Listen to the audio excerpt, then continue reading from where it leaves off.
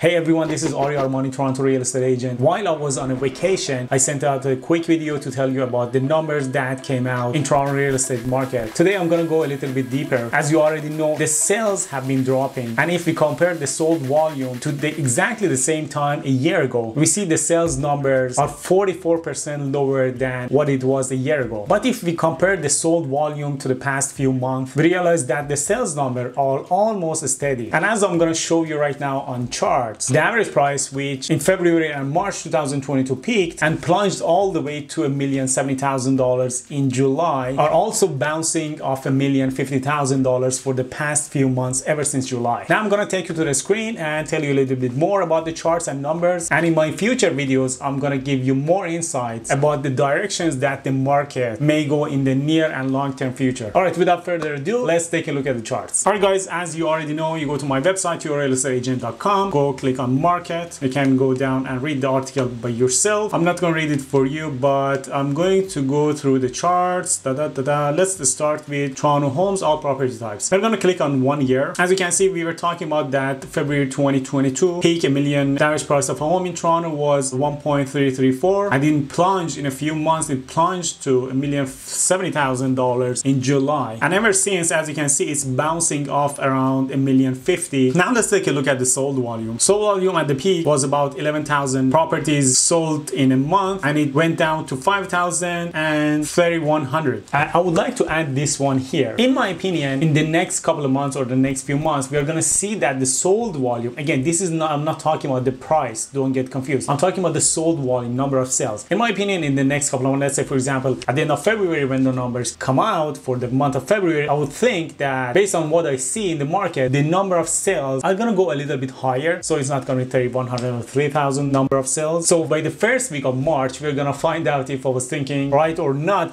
But in my opinion, February, March, or once we get closer to the spring market, the number of sales will pick up. And again, I'm talking about the number of sales or the sold volume. I'm not talking about the price. So don't come at me and say, oh, you said the prices are going up. No, I'm talking about the sales. So let's see if the sales volume are going to go up or not. We're about to find out soon. All right, let's go to the active listings. As you can see, the active listings in July was 16,000 active listings. It dropped down all the way to around 9,000 active listings. That takes the month of inventory to 3 months of inventory, which is between 2 and 3 months of inventory. This zone is a balanced market. But once we go like a little like around 3 or 4, that's going to be buyer's market. And again, this is all property types in Toronto. So it's condos and houses, everything combined. So it shows us a picture of macro real estate market in Toronto, not your local neighborhood that your neighbor is selling with multiple offers, or let's say for example your condo, that your neighbor's condo is on the market for a couple of months that is not sold yet. So we are not talking about those micro markets. This is just Toronto. This one,